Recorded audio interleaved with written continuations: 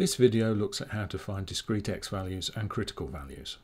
First, let's find this value in distribution.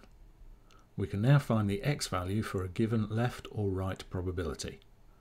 To find this value of x, scroll right to the calculated probability and enter the new value, rounding down. Then execute. We can also find discrete critical values for either tail.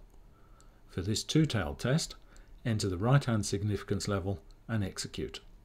As the probability exceeds 2.5%, scroll left and enter the next largest value of x, then execute.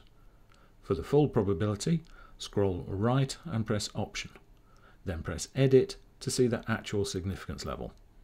These methods can also be used for the binomial and geometric distributions.